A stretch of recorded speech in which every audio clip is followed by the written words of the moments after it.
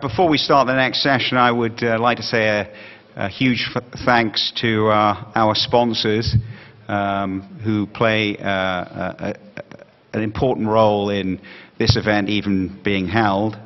Astigaraga Davis, Martin Kenny & Co., Kinetic Partners, Cayman National, Invest Barbados, Secure Hosting, the Cook Islands Financial Services Development Authority, the Ministry for Financial Services in the Cayman Islands, Cayman Finance, Murant Ozan, Zolfo Cooper, the Employment Law Group, Freeborn and Peters, Chris Global, Bennett Jones, the BVI International Financial Center, Foreshore, Whistleblowers Against Fraud, KK Forensic, Hush Blackwell, the BVI Association of Compliance Officers, the Cayman Islands Compliance Association, ICC FraudNet, the Cayman Financial Review, Low Tax, Global Tax and Business Portal, KYC 360 Degrees, IFC Review, the Proceeds of Crime Lawyers Association, and the Global Incorporation Guide. So now I would like to introduce our next speaker who, if he hadn't retired from the IRS last summer, wouldn't be here this year because of the sequester. And Dan Reeves, before he retired, was the pioneer of many of the investigative techniques and methods that the IRS have been using with what I would describe as wild success to obtain information about U.S. taxpayers who have been doing things illegally. So Dan is going to talk about his experiences leading the IRS investigation into offshore tax structures.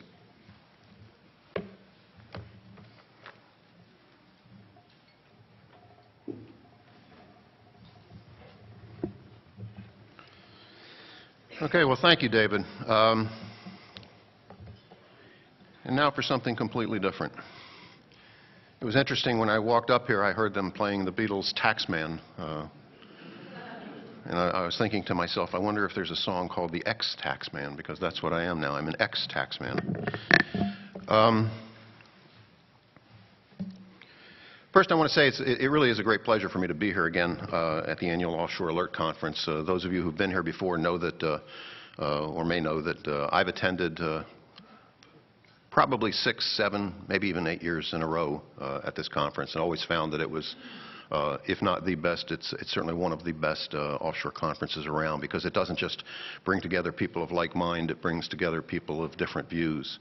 And we get to share ideas and we get to share experiences. And I can tell you that over the years I've learned a great deal from some of the people in this room right now about offshore, some of who are pro-offshore, and still through the knowledge I gained from them, we were able to start looking at offshore and understanding it. I remember many years ago, before I went to work on offshore, I used to investigate gambling casinos around the United States for what's called anti-money laundering programs under the Bank Secrecy Act.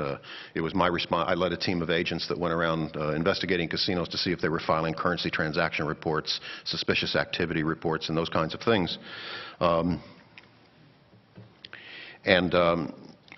through those efforts, I learned that you had to understand the industry that you were investigating. You know, we were very successful with the casino industry primarily because we took the time to learn it and understand it.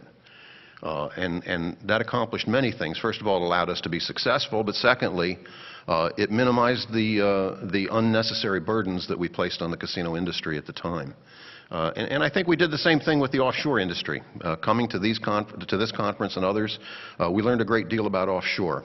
And through it, I think some of the successes that we're going to talk about now actually resulted from that. So again, I thank David for inviting me back again. And hopefully you will find this interesting. I do have to tell you that, as he said, I feel somewhat like the Lone Ranger up here today, because in the past there have always been some federal people out there, either IRS or ATF or DEA or somebody out there, but today there is not one single federal employee in this room because of the sequester. So with that, let me give you a little personal introduction real quick. My name is Daniel Reeves. I did retire from the United States Internal Revenue Service in June of last year after serving 35 years as an IRS agent, the last 10 of which I spent investigating offshore tax evasion. So the perspective that I'm going to bring, the discussion that I'm going to make is related to my experiences as a law enforcement and regulatory compliance officer. That's the perspective. Someone who has investigated offshore tax evasion for more than 13 years and who has conducted some of or led some of the highest profile offshore tax investigations that IRS has conducted. What I'm going to do is tell you a little bit about my own experiences and what we learned throughout this process, and how we ended up achieving some of the great successes that I believe we have achieved. Before I do, however, I do have a couple of caveats that I need to give you, a couple of disclaimers. First of all, I am here appearing as a private citizen now, so any of the comments or opinions I express are my own. You should not assume that they are the opinion of the Internal Revenue Service, the United States Treasury Department, the Department of Justice, or the United States government in general. They are my opinions and my own. Second, I still remain covered by the same rules of confidentiality that covered me when I was working for the IRS. So I will not be telling you any heretofore unknown secret details about any investigations I led or any other matters that might have been under my official control when I was working. What I am going to do is tell you about my experiences investigating offshore and investigating the financial structures and financial arrangements that are set up. I'm going to talk about the program that we created at the IRS called the Offshore Compliance Initiative. And I'm going to tell you about some of the successful projects we developed, some of the successful investigations we conducted, and some of the information we learned along the way. Now, when